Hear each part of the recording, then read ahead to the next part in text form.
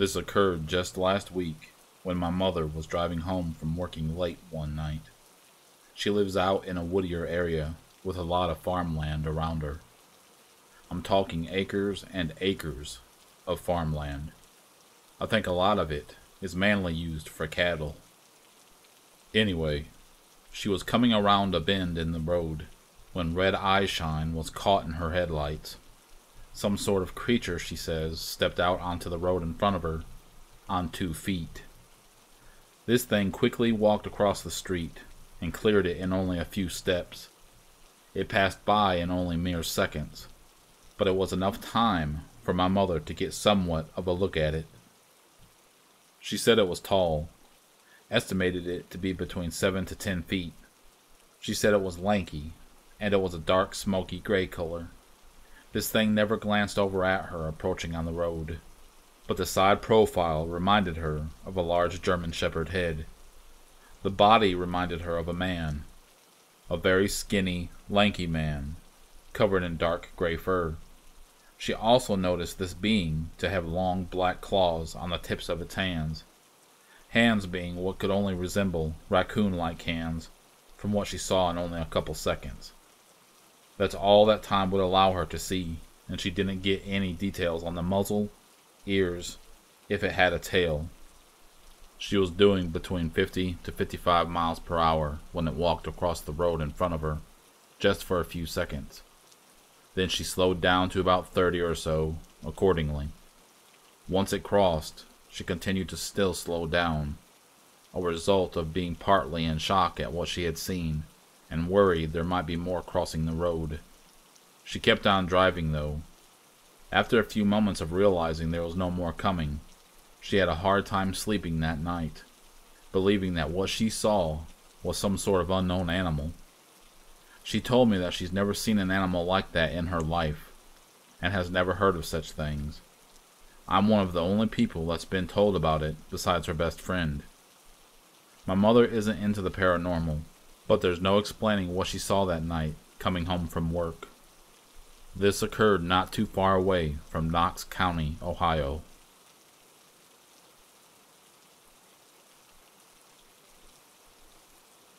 I saw something years back when I was visiting the Buck Shoals State Park. It's a tradition of my friends and me that every year we go hiking around the park. Summer and or fall is the time of year we try and go. In fact, one of our favorite spots to hit in the park is the Chattahoochee River. With all the surrounding timber, it's beautiful, and the fresh air is terrific on the lungs. We decide after a while of hanging out at the river to hike in further like we usually like to do. I lead the way with my friends about 50 yards behind me. Generally, I like to scout out the area ahead to look for cool things to check out. Before that's been trails, markings, animal tracks, anything interesting that I deem. This time, though, I would run into something that I've had a hard time dealing with. I've actually had to seek a therapist for what I saw. For some of us, when you see something that's not supposed to exist, it shatters your realm of reality. Anyway, I was walking further ahead of my friends, and I noticed a small clearing that dipped down. I figured we would cross the clearing and continue venturing on, but as I approached the clearing, I saw at the bottom of the hill looked to be a large animal eating a dead deer. I stopped in my tracks at first, thinking it was a large bear eating on the carcass. Right off the bat, though, something about the animal seemed off. It didn't look right. Where I was standing, I can only really see it from behind. It was shaped weird. I know that we have sizable black bear down here, and that's what popped in my head at first.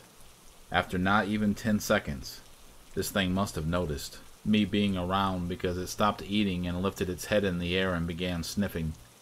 To my horror, that's when I saw more details of this thing. The longer snout, the pointy ears. It shifted its body as it lifted its head up, so I was able to see more details of the body. This thing looked like a giant dark wolf that looked mutated. I don't know how to describe it to you other than that. It freaked me out. My friends came up behind me, wondering why I was standing still and silent. Without breaking eye contact with this thing sniffing, I quickly motioned for them to look out into the clearing. Both of my friends gasping and my one buddy saying, "What the hell is that thing?" After what seemed like minutes of this thing sniffing the air, even though it was probably only 10 seconds, I said, "Guys, we need to turn around and leave." We all left the area. I wasn't going to chance sticking around and having this thing notice us. I'm blown away that this thing probably caught our scent, but either A, never saw us, or B, knew we were there and realized we weren't a threat. I'm really not sure. I was roughly about 100 to 200 yards away.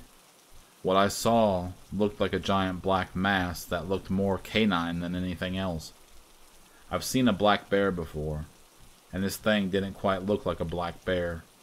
It was lighter in color and bigger, plus the shape was different, especially as it started moving its body.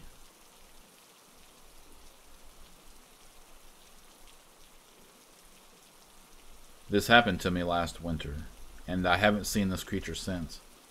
I'm not quite sure if this thing moves around or possibly even migrates from area to area. I can say it's a predator I didn't know existed, and I keep very close eye on my surroundings now, no matter where I go to. Where I live is about 10 miles out of town. I have several old fields around my house from where the last people who lived here had horses and other livestock. Beyond the fields are woods. These woods go on for miles and miles, and if you go back far enough, the land dips down into a creek that runs along the area. There is a lot of deer out here, mostly does, but you do see the occasional buck or two from time to time. Like I said, mostly all doe. In fact, I pretty commonly see the same 20 or so doe that lives around the area all the time. They bed down under a tree not far from my house out in the field. To give a little more detail about my house, it's a little older and larger, so it takes a lot to heat up, especially in the winter. In fact, because of where our wood stove is, it's not uncommon for us to go through 5 or so cords of wood every winter, from November to March. So we always try and prepare our wood well. Normally, since we have so much wood, I have a wood splitter set up in my woodshed so I can do all my splitting and stacking right there. Once I get enough wood split and stacked, I try and keep the wood holder right in front of my house stocked full, so I don't have to make long trips out to the woodshed every time I need to put a log on the fire. I think this is a pretty common thing for most people who have wood stoves and rely primarily on wood stove heating. Anyway, in the morning, usually before I leave for work, I try and have my wood holder outside my front door full of wood for my wife, so she doesn't have to go into our shed. But this morning, I was running late. My wife had to make do with the small wood that was there, and so it wasn't until I got home that evening that I got an earful and had to go out and make sure she had plenty of wood, which was my bad. I usually like to keep it filled up for her. It was dark out since I get home closer to 6, and I was going to grab some split wood and fill up our wood holder. I remember stepping outside my house and noticing the air feels different. Do you know the feeling when a thunderstorm approaches and the air feels heavier? That's how it felt, except it was January and it was frigid outside. I thought it was weird, but quickly brushed it off and walked my way to the woodshed. As I'm in the woodshed grabbing some pieces of wood to put in the holder, I began to get a bad feeling, like someone or something was hiding out beside my shed and was waiting for me to walk out, so they could attack me. I keep a knife in my pocket, but with my arms full of a bundle of wood, I wasn't going to offer much of a fight. I felt nervous. I wasn't sure why I was feeling this. We've lived here for years, went through the same thing every winter, never had problems. Ever. In fact, the only predators we've ever seen around these parts are coyotes, and maybe a bobcat here or there. I've never felt uncomfortable any time around where I live. At the time, I honestly thought someone had walked up to my driveway and was planning on hurting my family or me. I tried to brush those thoughts aside and tried to forget about the feeling I had. I walked at a brisk pace back to my front porch to begin loading up the wood holder. As I'm crouched down stacking the wood, the feeling of dread intensifies. What's worse is my back is complete to the woods and woodshed. I'm defenseless right now, a thought that wouldn't escape me. It only took a moment or two for me to stack the wood in the holder before I turned around and stepped off my porch, only to stop right in my tracks. In my direct line of sight were these glowing yellow eyes staring at me from one of the trees close by the woodshed. I could just barely make out the silhouette of something very large behind the tree, with what looked to be a hand holding onto the tree for supports. It was pretty dark out, but my porch light shone enough where I could make out very minimal details. I remember as soon as I saw those eyes. I noticed the shape of tall ears. I stood there in place, frozen, and this thing, not even a couple seconds later, hides back behind the tree. I felt like I was in grave danger, so I quickly ran inside my house and grabbed my pistol. My wife was wondering why I was pale and had run inside so quickly, grabbing my gun. I explained to her that there's a large predator outside, and we should stay inside and be quiet. I was terrified at the moment, but looking back, I think it was more because of the unknown at the time. Anyway, I waited inside a few hours for this thing to be gone and courageously had made my way back outside to grab some more wood, since we were just about out of all the wood inside that we had.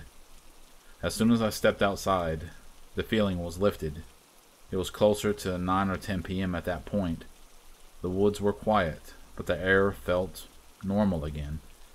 Things were calm. I wasn't taking chances though, and I remember I had never stacked wood so fast in my life after that. After I quickly filled up our outside wood storage, the rest of the night was uneventful. The next morning I was curious to see if there'd be any tracks in the dirt. Keep in mind it hadn't snowed yet. So I walked out to where I saw this thing standing behind the tree. There was nothing. No signs of nothing. The dirt below didn't even look disturbed at all. I was confused and began to think I was going crazy. Things calmed down after that, and for the next week, everything was normal as I recall. I want to say it was the following weekend where I took my wife out to dinner and a movie.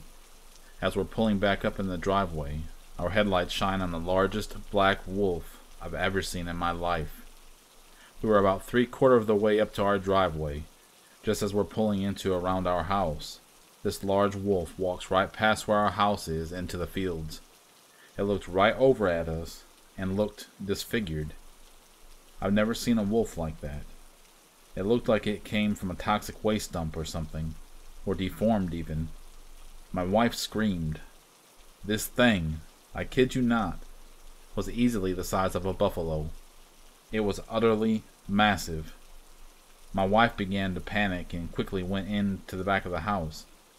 I didn't know what to think, to be honest, so I just kept my pistol at my nightstand ready in case this thing tried to break into the house. This is where things changed. The following nights we began to hear howling in the distance. We've heard packs of coyotes hollering off in the distance before, but this was powerful howling. So loud, and we'd hear bizarre animal noises just outside our house at night. Everything from tapping, clicking, shuffling, rustling, you name it. I felt like our house was being cased or something. One morning my wife came running into the house in hysterics because she was walking down to the mailbox to check the mail. Our mailbox is all the way at the end of our driveway, mind you. And she said that huge black wolf that we saw nights ago was standing on 2 legs in the driveway, growling at her, walking towards her. She began screaming and crying, and ran back into the house. She was frantic and was begging me to grab my gun, worried that this thing was headed right to our house this very moment. I got my pistol, but as I picked it up from my nightstand, the realization that this thing would only tickle this animal rung home. And in that very moment, I felt like some wounded prey that was about to be eaten. I glanced outside to see if maybe I could see it somewhere, but I didn't see it anywhere outside our front. My wife basically went and hid the rest of the day, and I never heard or saw that thing outside. I didn't go outside looking though. It's possible it could have been an ambush, but I'm not sure. Things continued and continued to get worse. I would find mutilated deer carcasses in my front yard. One time, while coming home from work and driving up my driveway, there was a deer carcass right in the middle of the driveway. It looked like it had a few limbs ripped off, and it was disemboweled gruesomely from the view I had in my driver's seat with my headlights on it. I had a bad feeling like this animal had purposely killed and left this carcass here, knowing I would have to get out and move it, making me vulnerable just long enough for it to get me. This thing, though, was very intelligent, and it really scared me. I just drove around the carcass over the side slopes of the driveway. I truly felt trapped. This animal, whatever it was, that I had never seen before, had been tormenting us for reasons I will never know. Those were the major main events that happened. Things continued like this for a while. Around March or April, things started quieting down. We hadn't noticed much, but the deer had actually disappeared from that area entirely the past few months, which never happens. We realized that when we saw much of the deer come back to the area around springtime, we hadn't had any weird feelings, and things got back to normal, for the most part. I apologize for this being so long, but I just can't quite put my finger on what kind of animal would do such a thing. My wife and I are still baffled alone at the fact that this creature even exists. If any one of you out there has any information on what we might have dealt with, please let us know. I mentioned earlier we hadn't seen this thing since February or March, and are glad that it seems like it left the area. We've lived here for years now and have never encountered something as unusual as this. However, with winter approaching again, we're not sure if this animal will show back up. That's something that truly terrifies me.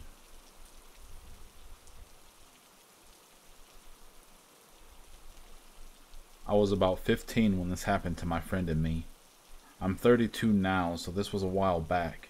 We were out on his father's property shooting off a pellet gun, practicing our aim. We had quite a few old fodder cans we had sitting at the top of old fence posts, and we'd try to see who could shoot them from the farthest point away. This was all dandy and fun, and we were having a great time. This was in July, so it was hot outside. I remember because I had a couple of cigarettes on me at the time, and the thought that I didn't want to light one there because all the tall dead grass could ignite. After about an hour of us doing this, I told my friend nature was coming, and so I walked into the forest that's surrounding the whole property where we were shooting off our pellet guns. I walked in maybe no more than 100 feet to the base of a tree and started pissing on the bottom of the tree. I'm almost done pissing and I sense someone's looking at me. I glance over to my right, and to my horror, not even 20 feet away from me, is a monster straight out of a Hollywood movie. A werewolf. Except it was scarier than I ever could have imagined. This thing was hulking. It looked like someone took the head off a wolf, stuck it down a hairy bodybuilder. This werewolf's head was massive, like the size of a lion's. It stared at me right in the eyes, and I saw how smart this thing was. It's like it realized that I realized it existed, and it was what it was. It did something next that's even hard for me to talk about because it scares me so bad. This thing gave me the evilest grin. This creature was so intelligent that it grinned at me like it had me all alone. It was going to rip my guts out and eat me. I got an overwhelming feeling that this thing wanted to hurt me. I had never felt pure evil like that in my life. This thing was jet black and had piercing amber-colored eyes, and the biggest teeth I've ever seen of any wolf. It began to extend its arm towards me and took a couple steps, and I ran so fast out of there back into the field where my friend is shooting off the pellet gun. I don't even stop. I just yell to him, "Get back to the house, now!" We got back to the house in a flash, and my friend was terrified because of how hard I was running. I was pale, shaken up, and he could tell something had happened. He kept asking me, what happened? What's wrong? I told him what I saw, and he seemed like he believed me. He kept looking back to where we came from, and said he never saw anything chasing me or us. The The funny thing is, we ended up going back to those areas to hike and explore in the coming months. Neither him nor I saw that thing after that. What's spooky is that years later, when we were going to college, that same friend told me how other weird stuff used to happen on his father's property all the time. The most notable being he would hear these loud metal scraping sounds off in the forest. He was surrounded by heavy forests, and then state game land beyond that. There's no reason he should have ever heard metal scraping. It still scared him even to this day. This happened to me in July in 1985. I was living in Kentucky at the time, at an undisclosed location. My family has owned property that's been in my family's generation for a very long time, that is surrounded by a bunch of woods. Let me give you a lay of the land. In the front of the house, it's open yard and our driveway, which is roughly 300 yards and leads to a gravel road. To the left side of our house is our vegetable garden, which is about 16 by 20 feet. And then I would say about another 100 yards of open pasture and then wood line. Behind our house is probably about 20 to 30 feet, and then more wood line. Now the woods behind the house keeps going and connects with the woods on both sides of the house and pasture. There's also about 100 or so yards of pasture on the right side of the house as well, followed by more woods. About 50 yards out on the right side of the house, past the vegetable garden, I have a small tool shed where I keep all my stuff. One night, my wife and I were inside eating dinner, and it was around 8 p.m. I remember because it was still sunny outside, but getting dark out. I started to get an ominous feeling, and I noticed the hairs starting to stand up on my neck and arms. Now, I should note that I had the windows open for a breeze, and out here in Kentucky, you could hear the wildlife. I noticed that it was pretty quiet outside. Something wasn't quite right. Of course, I wasn't going to tell my wife, so I just brushed it off and continued to have dinner. When not even 5 minutes later, I hear this bang crash sound by the shed. From where I'm sitting, we have a window in which I could perfectly see the shed in the garden. Even in the dark, I was able to make out and see that there wasn't anything visually out of place, which I thought was odd. I decided to go and grab my .22, which I kept by the door, and went to investigate. I just remember walking over to grab my rifle, and right as I put my hand on the door, it's almost like my instinct kicked in. My entire body just told me, don't go out there, whatever you do. It was the strangest sensation I've ever felt in my life. It's as if I was frozen in fear. So I sat there for a minute and waited. I didn't hear anything outside that wasn't normally there, and it continued to stay perfectly silent. So much so that you could hear a pin drop. My wife is now scared because she totally senses it too, and I go and I decide to close up all the curtains and lock all the doors. I wasn't sure what was going on, but I just felt in every fiber of my being that it wasn't safe to be outside. Me and my wife decided to go in our bedroom and try to get some sleep for the night. I remember closing my eyes, but there's no way me sleeping was going to happen anytime soon. I must have dozed off, because the next thing I remember is my wife waking me up and hushing me, but it ended up coming out a panicked whisper. She was telling me that there's somebody outside of our window.